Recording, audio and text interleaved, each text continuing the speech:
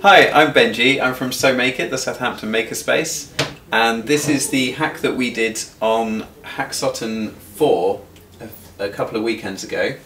It was Mick and myself who we found this website called wavepot.com, which is a online audio synthesizer where you write code in JavaScript and that code produces a waveform which then plays through the speakers, such as this.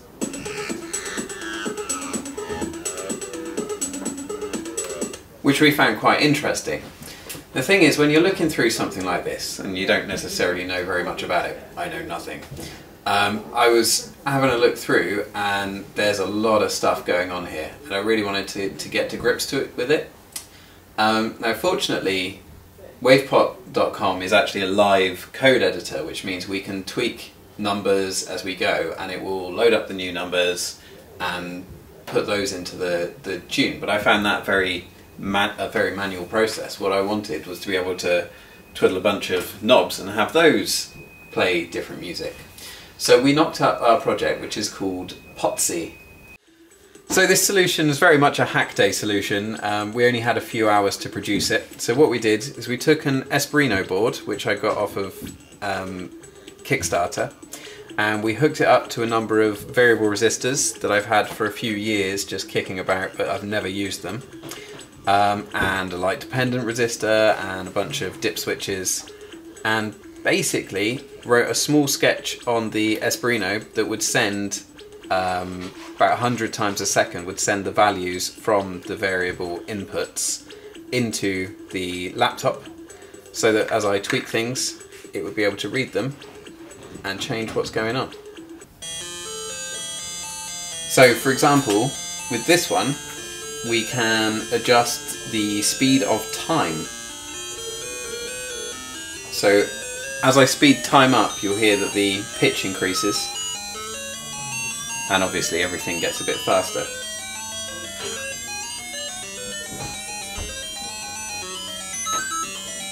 Up to here. Or we can also make it sound like your batteries are running out.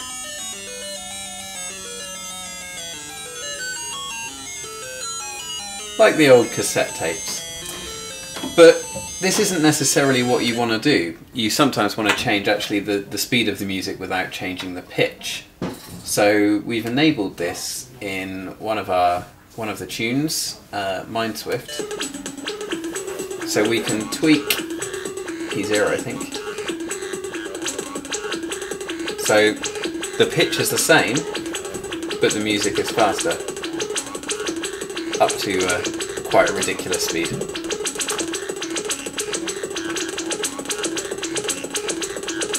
And we can also slow it down. But if we settle back to a kind of standard rhythm, when we were looking at the code on wavepot.com, we noticed Mindswift's quite handy because it just multiplies by a number of constants at the bottom, which is ripe for us to tweak. So what I've done is I've hooked up 3 of these to my variable resistors and one of them to a light dependent resistor. So if I turn these off, then the synth is going through the light dependent resistor, which should mean, if I put my finger on it, I'm blocking out the light to that quite considerably. As I take my hand off, it comes back. And if I were to shine a torch in it, it may end up going louder still.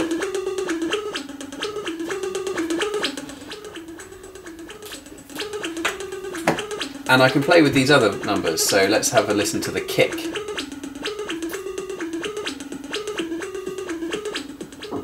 So it's a lot clearer what the kick is now because we can change its volume. And let's bring in the hat. Right, it's clear what the hat is. I'll take that back to how it should be, which is about here. And the bass.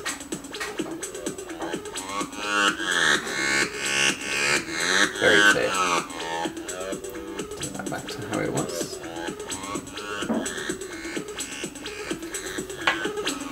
And one of the interesting things we added right at the end was the ability to reverse the passage of time, which I should be able to do by flipping this switch. So this is this sketch playing in reverse and forwards again. The Espruino itself is written in JavaScript, and so we thought it would be a suitable thing to write in node.js on the laptop to interface with Espruino. So all of this is written in JavaScript, both on the browser front end and the Node server back end, which communicates via WebSockets. And in fact, we've actually made an online version which you can use without having to connect up to variable resistors. So here's the same tune, and this time you can just use your scroll wheel over the number to increase the bass or to decrease the bass, and similar for all the other numbers. So it's available to you today to use if you want to on somakeit.github.io/Potzy. And of course you can fork it and use it for your own projects. So that was Potzy, our hack for the Hacksotten 4. And thank you very much to the Hacksotten guys for organising yet another brilliant hack day. And if anyone's in the area around Southampton and fancies coming in and seeing what we do, then check us out. somakeit.org.uk.